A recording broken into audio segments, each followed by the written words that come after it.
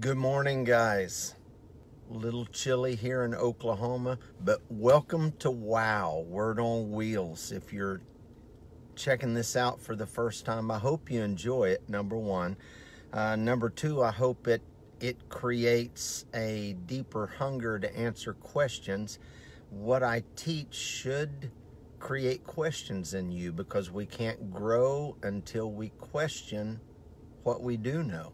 And so I want to thank you very much for your time. I hope you guys are enjoying doing this every week and being a part of it.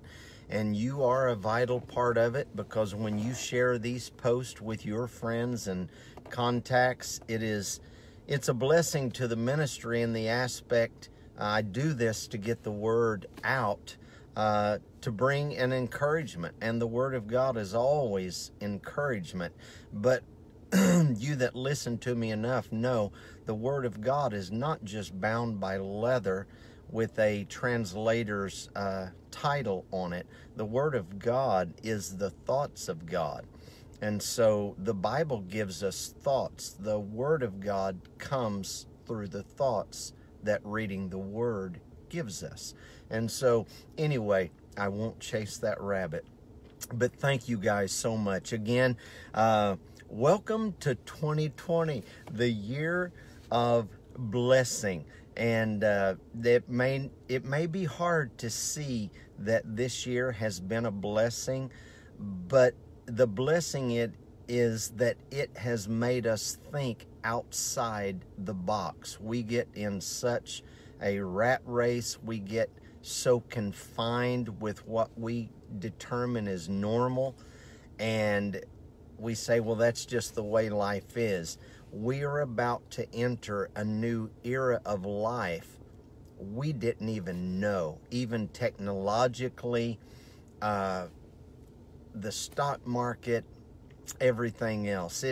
I'm excited. I don't like, as a self-employed minister, who you rely on your ministry going around the country to be shut down. That has not been fun, but many of you are just so faithful to be a blessing and trust in the ministry. I appreciate that, and I see a lot of you guys chiming in. And let me say this while I am thinking of it. This coming Friday and Saturday night, I think last week I said Saturday and Sunday, but this coming Friday and Saturday evening at 7 o'clock, I will be in Breckenridge, Texas at a event center called The Popular.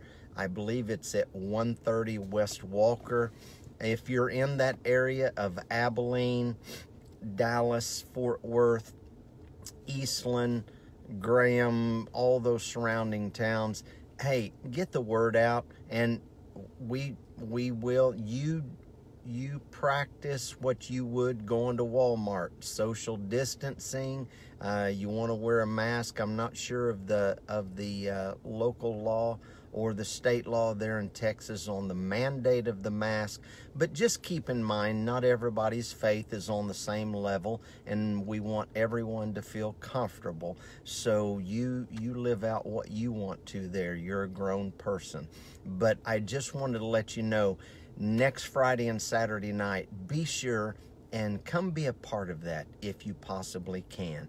So anyway, I love you guys. I want to get right into something that I have thoughts, and thoughts lead to study, and I'll know the thought was from God because the study confirms the thought. And in Matthew, the 5th chapter, the 5th verse, I really began to look at one of the Beatitudes of the Sermon on the Mount that Jesus was ministering on.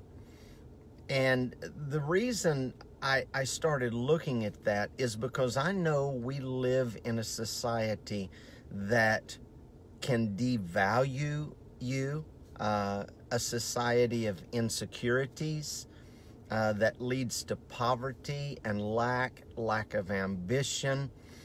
And I just want to tell you, and I hope you hear this in some way or another from me every week, and the Holy Spirit shares it with you every day. But you yourself are so valuable, it's crazy. I think many times people just do not know or realize how much effort God put in to creating you to be you. They have determined, and this was fascinating to me, they have determined in my genetic code, your genetic code, an individual's genetic code, if someone was to write out the formation of my DNA in a genetic code, it would take 3 billion, with a B, pages to record my genetic code. 3 billion. It would take 3 billion pages to record your genetic code. Do not even think for a minute God doesn't see you. He wrote 3 billion pages about you. Okay? And so they say there are 73,000 and some odd words in the King James translation. Your life would be thousands of times more than that. So the Word of God is not just bound by leather. You are the Word of God bound by skin, but free in the Spirit. And understanding the investment God has made in us, I look at Matthew, the 5th chapter and the 5th verse, where Jesus, and this is very familiar, you don't even really have to think about it, but the word says, blessed are the meek, for they will inherit the earth. So let's be a little deductive in our thinking here. If I become meek, the earth is mine. Now, I don't mean when the Bible, and this is Old Testament, it's still in the Old Covenant, even though it's in the Gospels, it's still in the Old Covenant. So it is allegorism, it is typology, it's first in the natural, then the spiritual. Earth represents man and everything man is entitled to, okay? And so, retranslated, blessed are the meek, because they will get everything man is entitled to.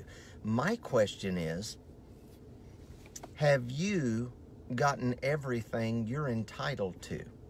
You're entitled to health, life, peace, happiness, prosperity in every measure of life. You are free to set your own boundaries. You are free to be you.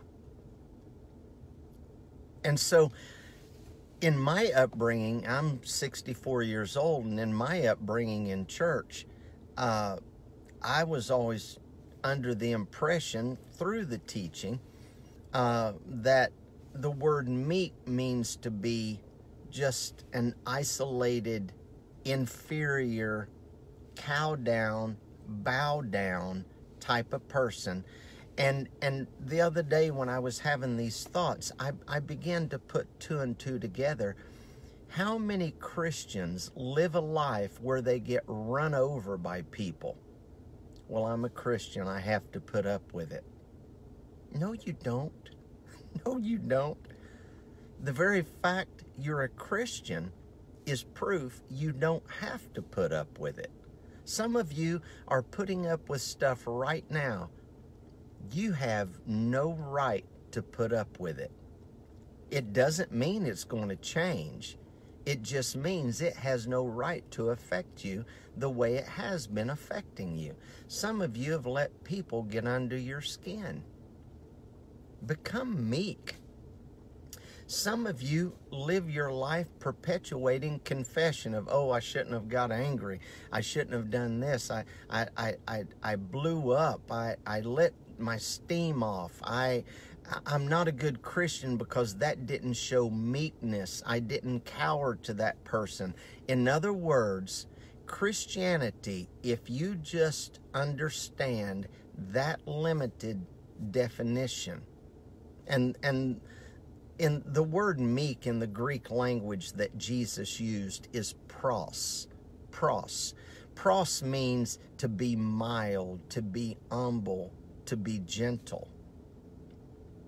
And if that's the only definition, because a lot of times, and I have found this, I remember years ago when I really got hungry to have the Bible make sense to me, I started studying the Word. And when I became aware of the Strong's context of Greek and Hebraic words, I thought, my God, I have arrived. But then I began to understand that is just their idea of what the word means. So then I started understanding, you know what? Had Strong's and Vine's never come out with their expository dictionaries, the Bible defines itself. You just have to study the Bible. Not read it, but study it. You can read it to quote it, or you can study it to understand it. And I want to bring us some understanding today, because many of you get run over. I did. For years, because you wanted to stay meek, because the meek inherit the earth. Well, my God, if you're beat down, why would you be meek? The earth is yours. Let me put it this way. The earth is for your taking. What God has promised and you have inherited is waiting on you to take it. But as long as you live in a limited definition of being humble, bowing down, cowering down, let people do to you what they want to do, and you just have to take it and put up with it because God's keeping some big record in heaven, and when you die and face him at the gates of pearl, then he's going to look at the book and say, yep, you were lowly and humble and you let them just mess all over you, and so I'm going to let you in because you beat yourself up.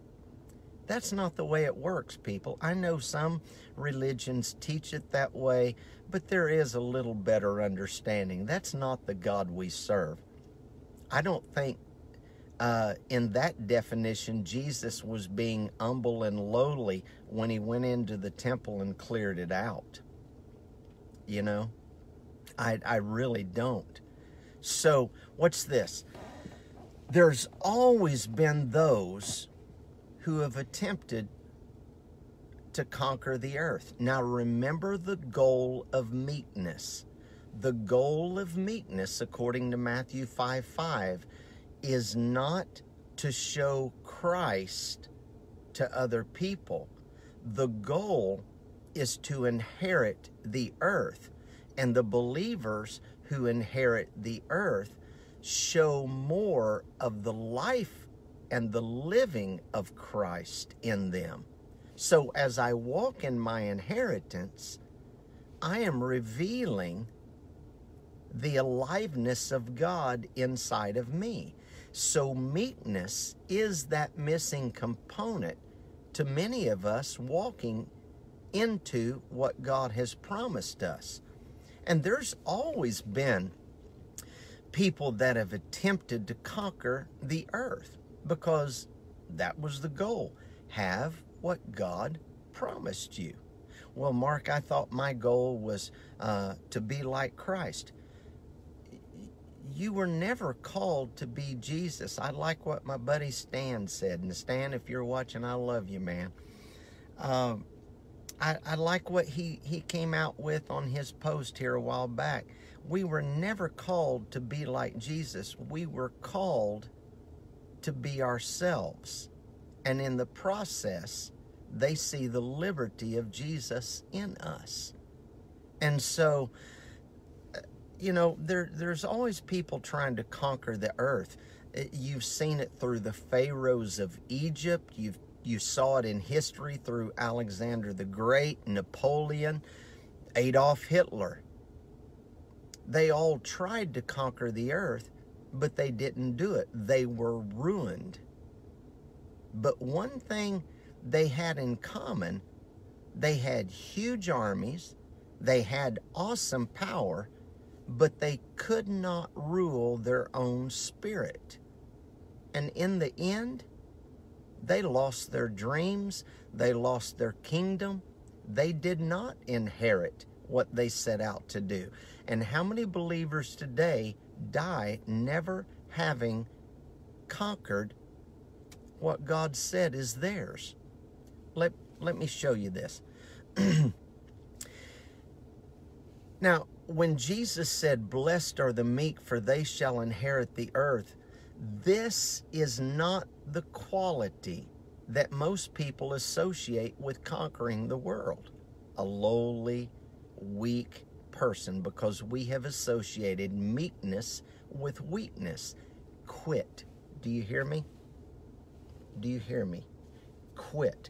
Those days are over. You need to tell yourself today, I am done being meek in that limited measure, because I want to show you some depth of truth that light bulbs will go off. Part of the problem is our concept. I say part of the problem, pretty much all of the problem of a believer inheriting the earth, or man inheriting the earth, is what we usually associate with that meekness as weakness. Now, what's this? In a deeper Greek understanding of that word meek, it means a wild horse that has become obedient to the bit and the bridle. Retranslated, it is strength under control. It's anything but wimpiness and passivism. The worldview of meekness is often understood and mistaken for passivity and docility, but weak, it is not a weak. Meekness is not a weak, but it is a heroic quality. It's a virtue, and it can be exercised both towards God and towards man, and it involves self-control. Break it down. Meekness is knowing you have all the power, but you keep it under control. Okay? The basic element of meekness, the basic element of meekness is derived from its root meaning, which is equilibrium. The full and complete possession of all the faculties of one's being and being able to master it inside of you. You are a meek person if you can control your temper. You are a meek person if you can control your anger. You are a meek person if you can control your judgmentalism. You are a meek person if you can control your attitude. So meekness has not to do with weakness. It has to do with the ability to bridle the horse. The horse represents your power, or saddle that horse, if you will, and bridle the tongue. So a meek person is a person with all this power, but they control their tongue. Good Lord, I need to write a redneck Bible. That's what it means. So blessed are those who have all the power. I think Jesus said, "Behold, I give you power." Blessed are those who have all the power, but can control themselves. They are under control. If you're being weak, you're out of control. If you're being meek, you're in control. That's too simple, isn't it? I wish I had been taught this at a young age. Now, not understanding the truth of this definition will cause the earth to conquer you. Have you ever been, I've been here, I've been at that place. Have you ever felt like what you're going through is conquering you? Then you're not exercising your power of meekness.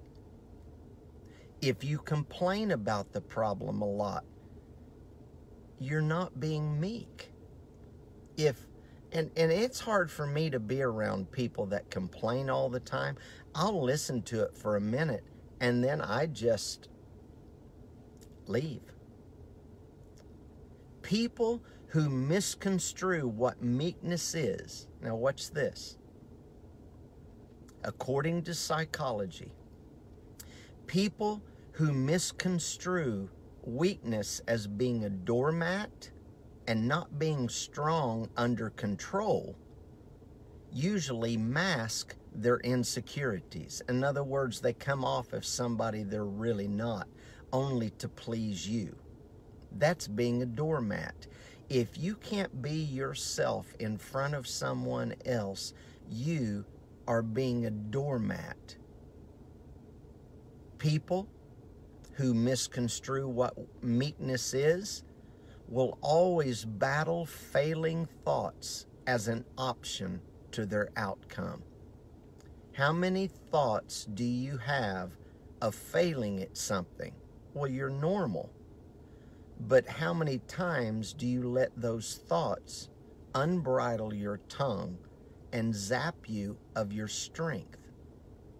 People who don't really know what meekness is, strength under control, they think they can do everything. They can't. Well, Mark, the Word says I can do all things through Christ. I'll read the Word and then study it. Paul was talking in connotation, in context of I can be abased and I can be abound. In other words, I can walk through the fire, I can walk through heaven, and I bridle my tongue because I am meek. So I can do all things. I can go through good times and bad times. It doesn't take my strength, and I always guard my tongue. James said your tongue is like the sail on a ship. It guides where your life goes. Do you realize our ignorance of meekness has brought us into health problems, psychological problems, financial problems, letting people use us, trying to please. I have discovered a new power of meekness, and I want you to as well. People who misconstrue what meekness is try to control other people. Because see, if I can control you, then I don't have to feel like a doormat. How about this? Don't feel like a doormat and you won't have to control them.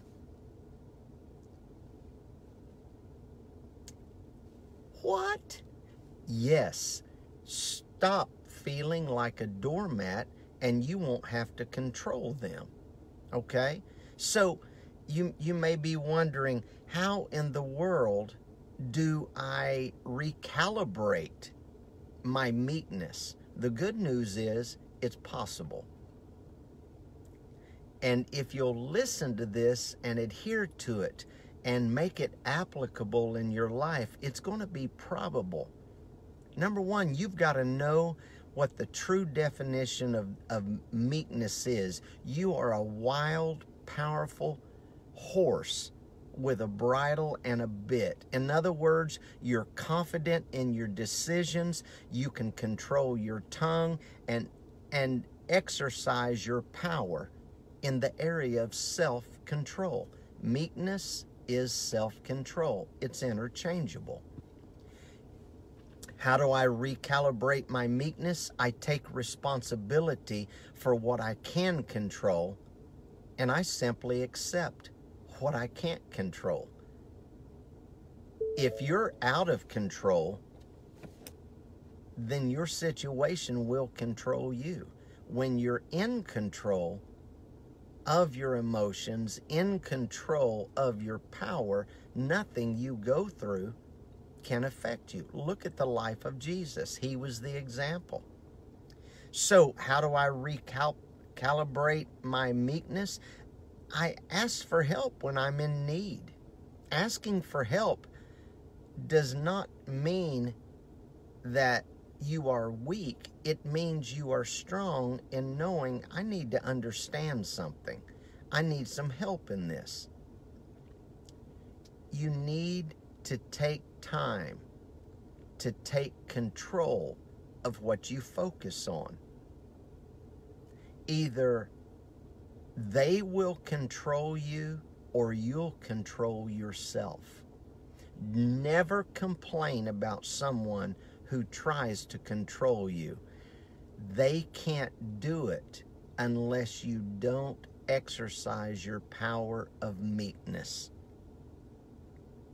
Winston Churchill said this. He said, "Success is stumbling from failure to failure with no loss of enthusiasm." I love that.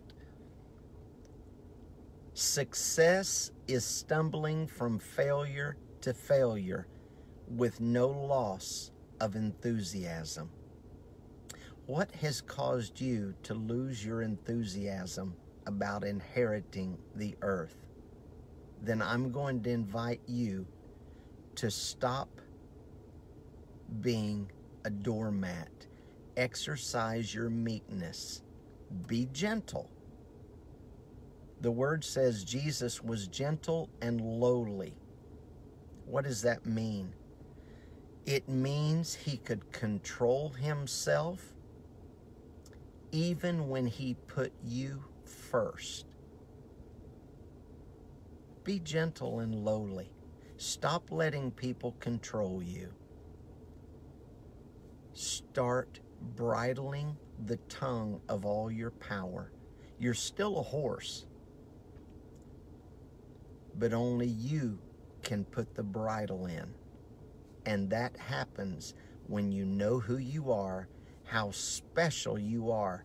3 billion pages of genetic code makes up your existence. Come on, you're worth something. You're worth more than cowing down and bending low and letting people run over you.